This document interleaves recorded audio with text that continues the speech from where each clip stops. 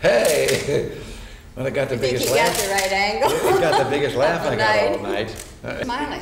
Mr. President, can you hold that up, please? Huh? Can you hold that up? Is that the way you practiced it? No, I don't recall though I even did practice it. I just knew what I was going to do, and I found my ears on the Been waiting foot for track. years to do it.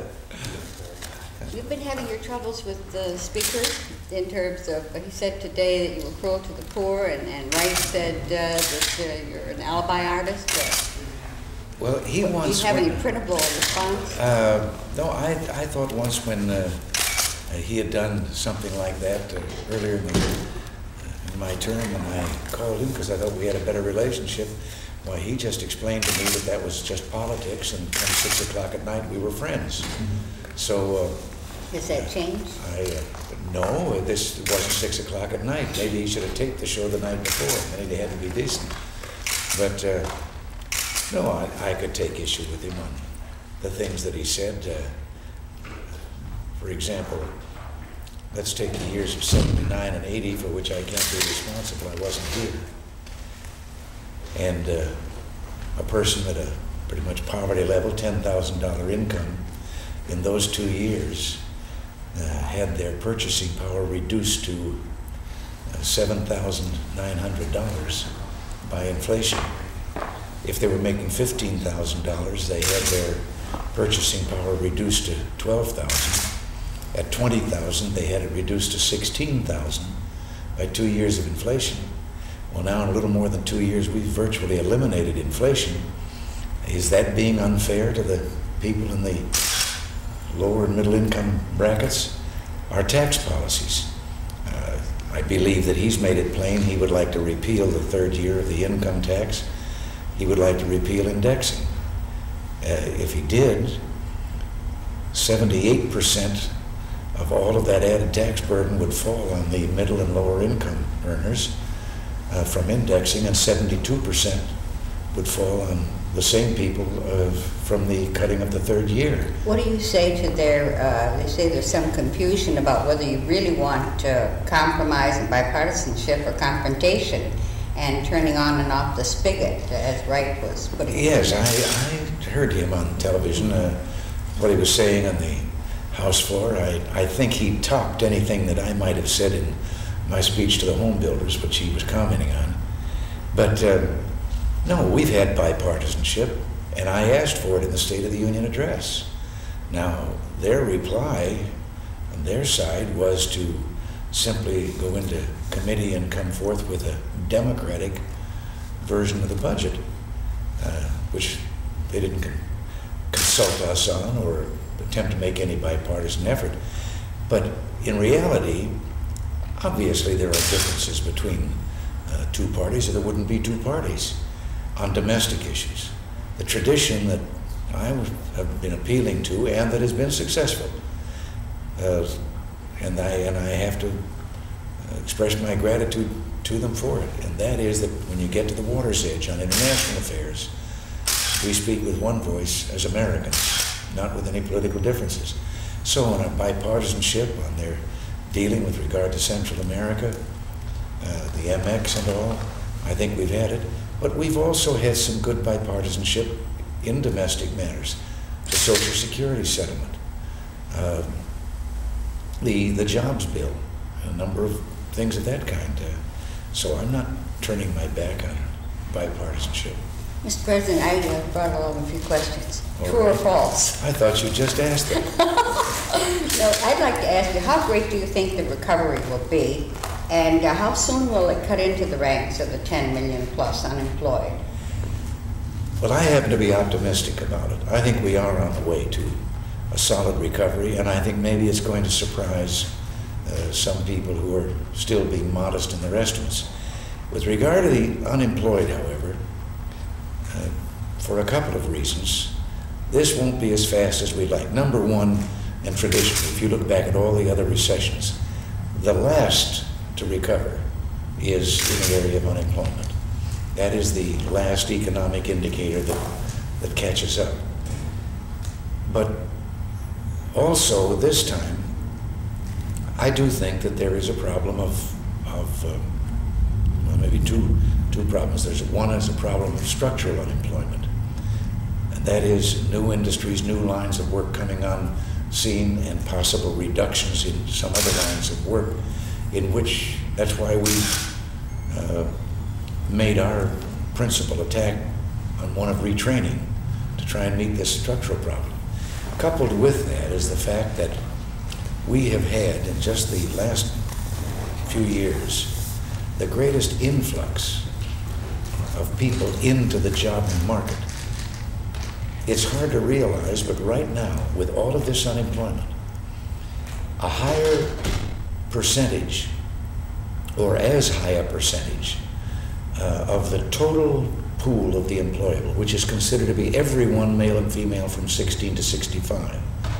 Today, with all this unemployment, we have as high or higher percentage of that overall pool employed than we have had in the past in times of full employment, which means that there are more people. I think it's very possibly more women attracted to the workforce, more young people going into it, and this must be countered. In other words, we have got to have an economic recovery that not only restores what has been depressed, but that meets the problem of providing more, creating more new jobs.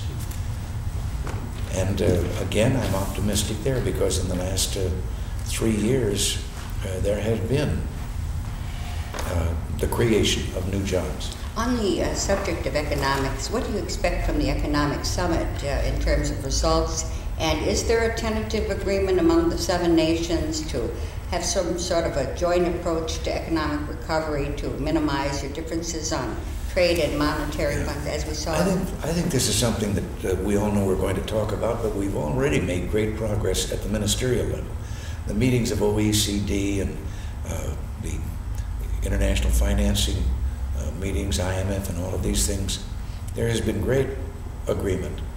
And I think that we are going to have a good meeting, and that's why we're having it, is to deal with those problems of how together, since we're all faced with the same problems, there's probably among those nations 40 million unemployed, that we've got to recognize that we must have recovery all together. Isn't there a lot of friction, though, in the... I don't really think so. In fact, I believe that we will probably come together with already more accomplished and more recognition of our need for each other than in any of the summits that I've attended before. Is that right? Mr. President, on the Middle East, I'm taking the headlines, but what do you think is going to happen now? And with the Syrian rejection of the pact, where do we go from here?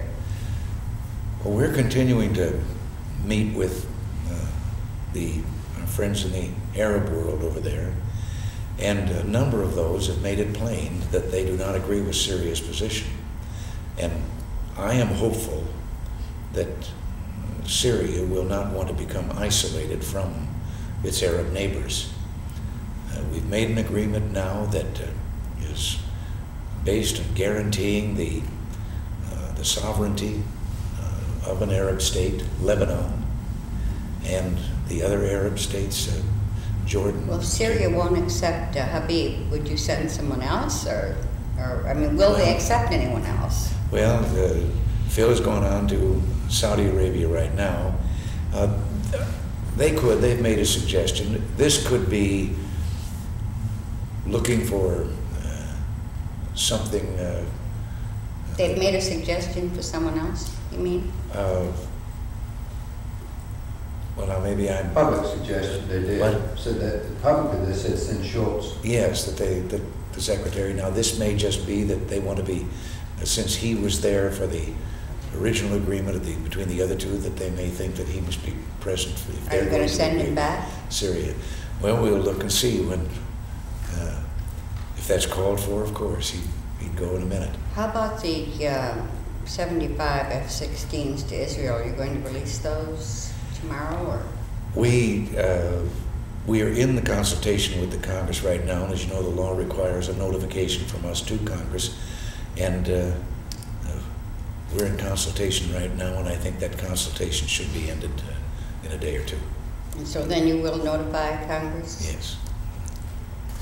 I have to get to the re-election question, President. I'm sure you didn't foresee that. When do you think you'll announce for re-election? I haven't even decided that. Really? I know that there's a time coming soon when I must, in all fairness. Is soon make a before decision. Labor Day? I honestly couldn't say. I haven't talked with anyone or strategized with anyone. I'm just going ahead with the day-to-day job that has to be done here. You know, we're all wondering about it. I do. If you decide to run for re-election, would you win? Well, I've never gone into a game of any kind without going in to win.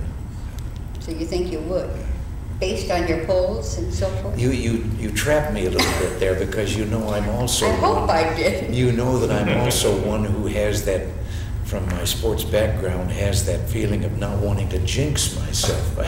Do you jinx yourself when you say you win? Well, you know, it's a little bit like in baseball, the old thing of if a pitcher is pitching a no-hit game, you never mention it while the game is going on because that'll jinx it and so forth.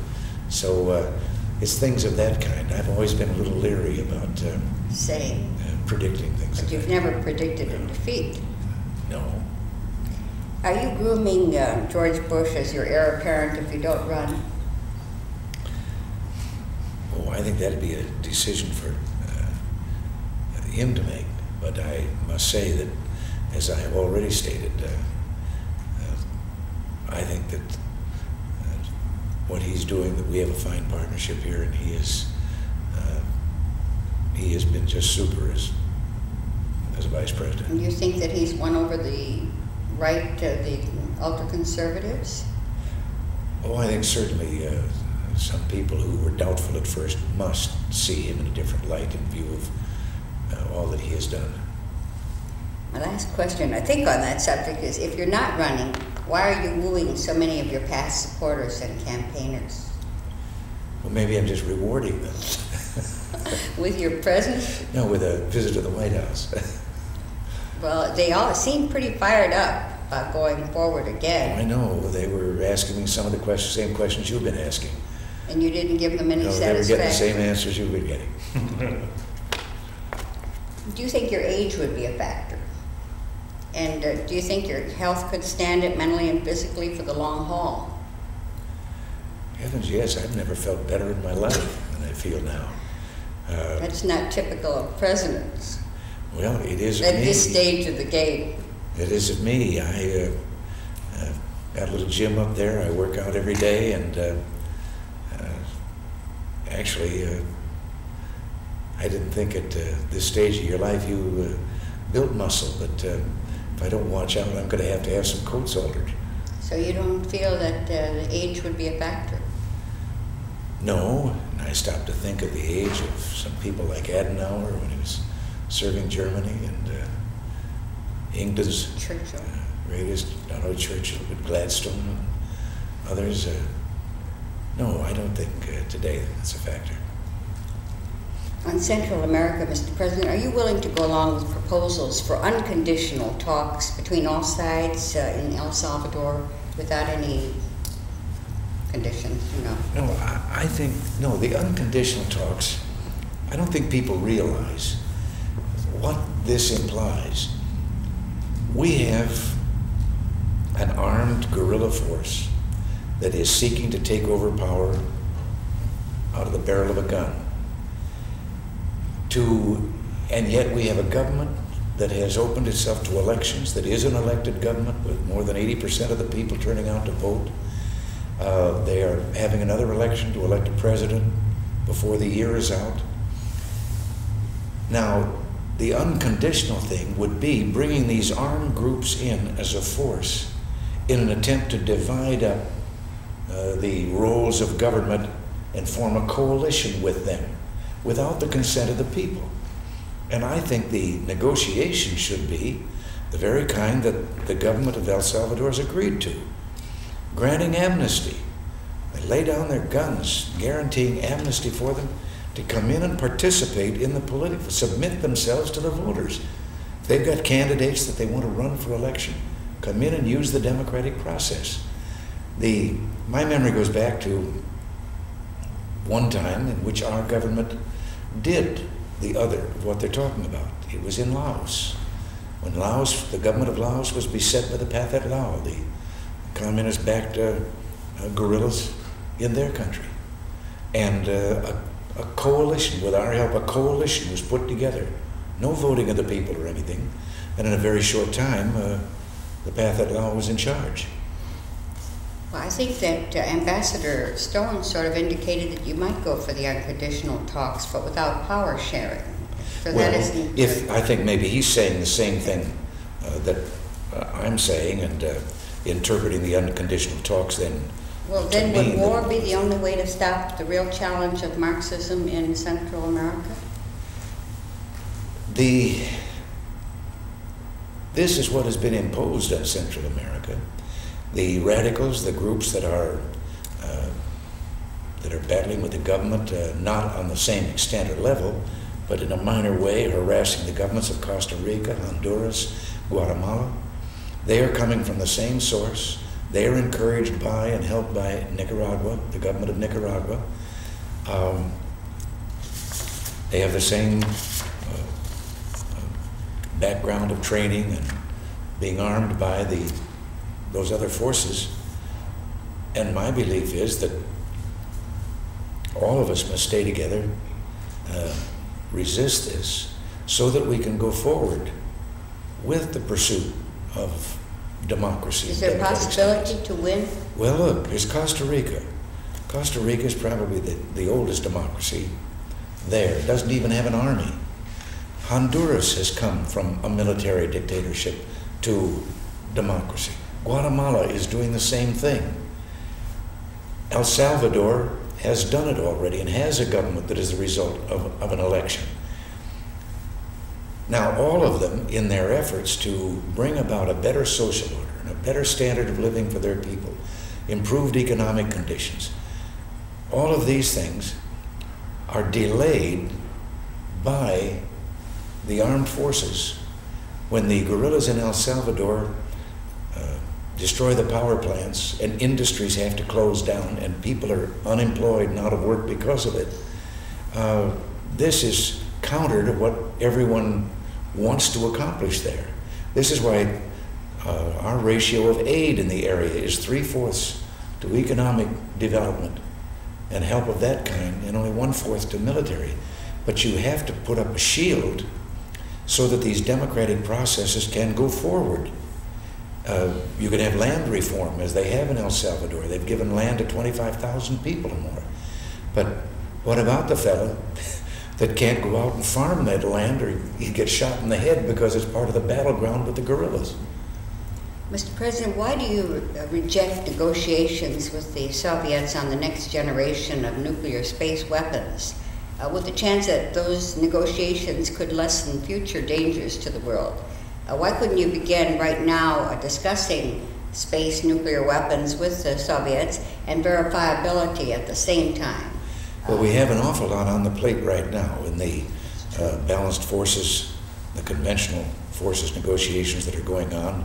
Then in the two areas, the intermediate range and the strategic range, the START talks, the INF talks. Don't they aren't they in the same mix though, really? Yes, but you know, you have to,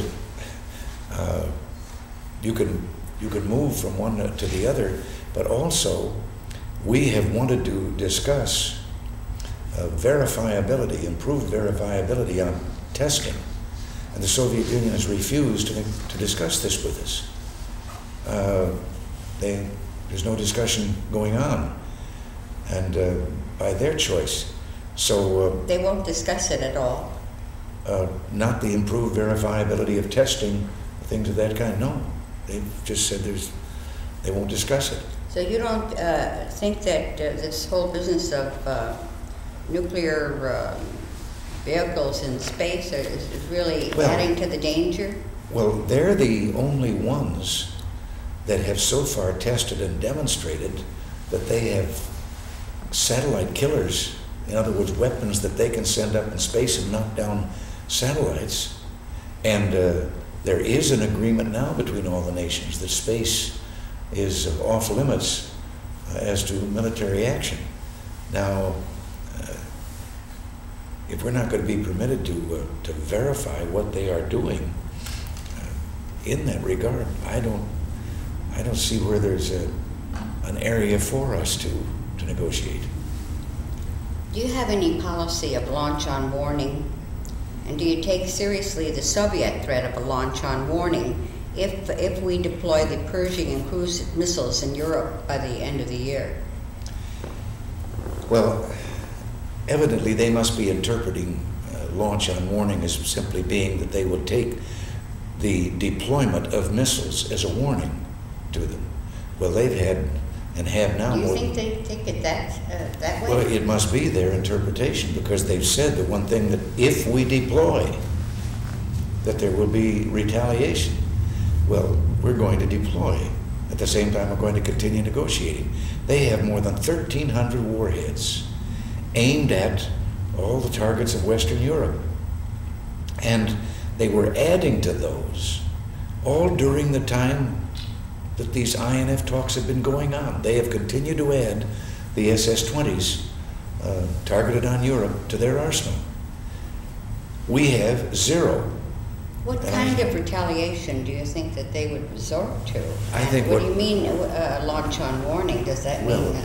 I think what I believe that we would interpret launch on warning to mean is that if we were sitting here, for example, and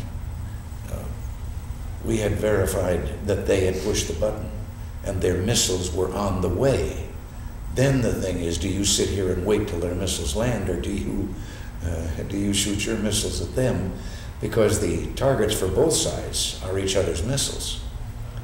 And do you sit here and let yours get blown up to the place that they then have you at their mercy and can say, now, surrender? Do you know what you would do under those circumstances?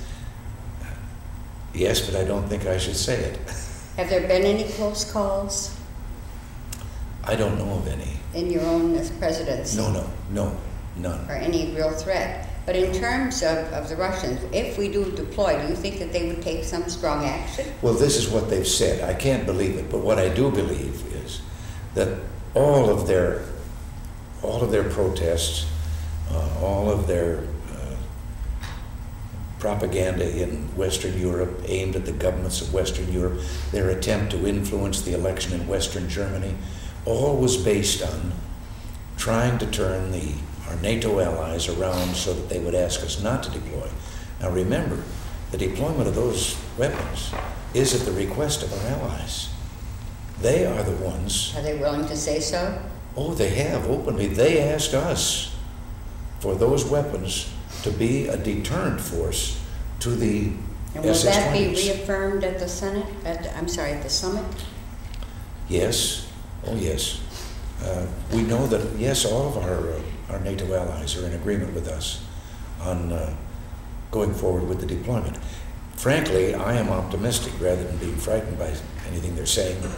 I believe they feel so strongly about that maybe we won't make progress until deployment starts. When they see we're really going to deploy, maybe then we'll really get into some negotiations. And when you give them, the quote was, we're convinced that dialogue is the best way to advance the cause of peace. Yes. The question is, why don't you meet with Andropov and personally explore his views, get acquainted, see if there's room for accommodation, detente, and why do you have to have everything settled by your lieutenants before you meet? You're not doing that at the economic summit. Well, if you look back at the history of summits, I remember one previous president, and I won't name him, but he had a summit just for the sake of having a summit and getting acquainted. And expectations were raised because most people, well, I think everyone assumes that if you go there to settle something. I don't think that's necessarily true. Well, you've already laid down the edict on the economic summit that it might be just a talk. But in that case that I mentioned, in that previous case, the letdown and the disappointment worldwide was so great that it was that the summit meeting was not only not profitable, it was counterproductive.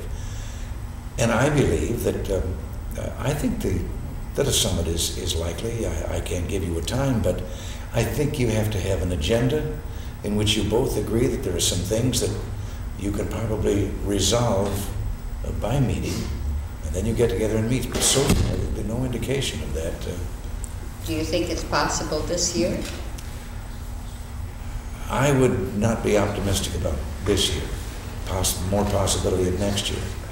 But and I think that part of it is legitimate. I don't think it's a reluctance on their part. If you watch what's going on over there, it's apparent that Andropov is setting himself into his government, making the changes he believes should be made. Have you had any contacts with him, correspondence, as you did with Brezhnev?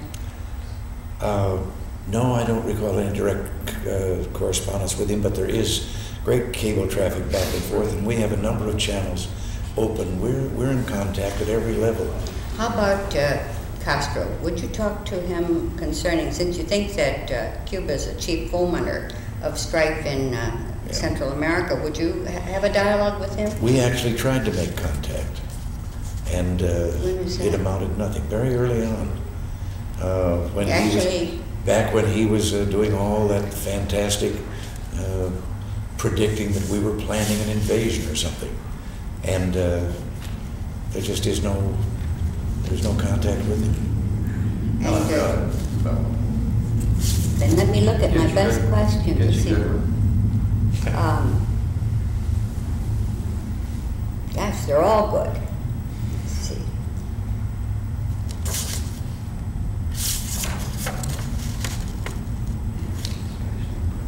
Mr.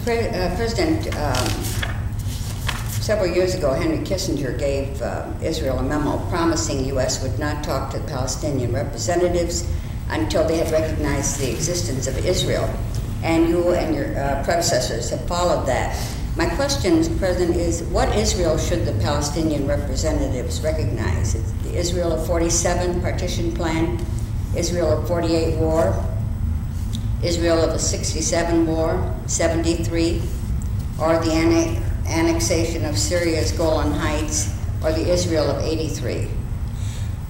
Well, I think that we're talking there about previous wars and things that are going on. I think it's been the same Israel all the time, and I think it simply has to be what Sadat was willing to do, what Jamal and Lebanon have done, and that is to simply recognize Israel's right to exist as a nation.